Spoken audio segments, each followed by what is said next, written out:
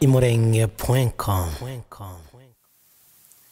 Reka nkubwire kuko igihe niki ko turaja mu ijuru.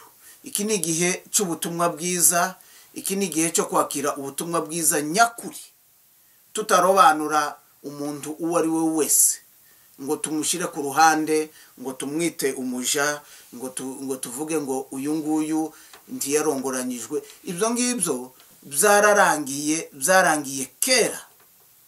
Reka nkubwire igihe byarangiriye, gusa dusigarana ubujiji.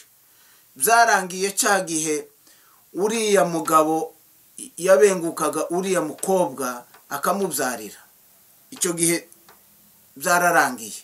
Nanone nyuma yaho bariya bana babaja bagumye gushaka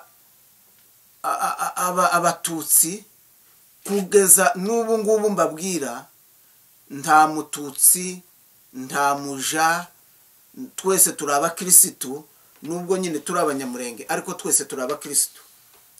Igihe cyo kurobanura abandi bantu cyararangiye. Hari ijambo nibutse, nubwo uyu muntu atampanguye kubivuga ariko ndabivuga kubera kuko nakuze mbibona. Njyewe navukiye mu Bijombo, niho nakuriye. Nakuze ndi kumwe n'umugabo witwa Ntuyinkiko. Uyu mugabo twamwitaga Ntoyinkiko,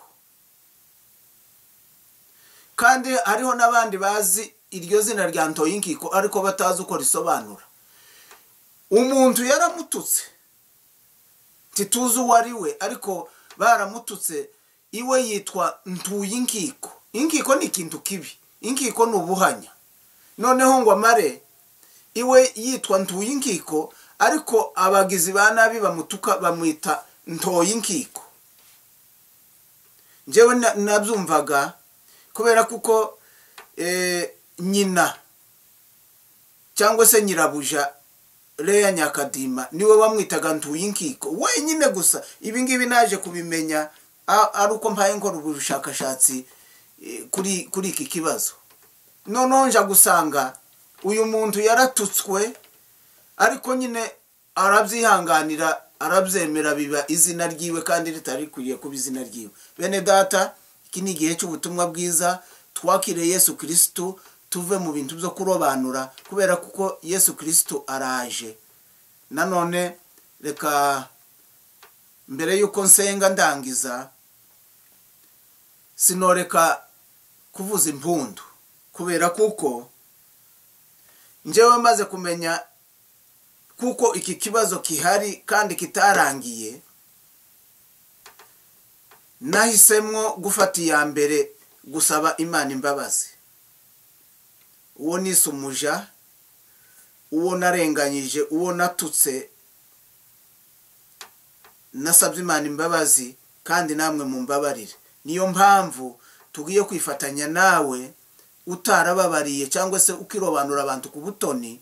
Turasengana nawe kugira ngo uje ku murongo mwiza w'agakiza, kuko agakiza cyangwa se ubutumwa bwiza bufite umurongo sawa sawa.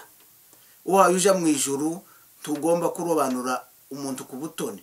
Abo Yesu atarobanuye ku butoni, nawe ntugomba kubarobanura.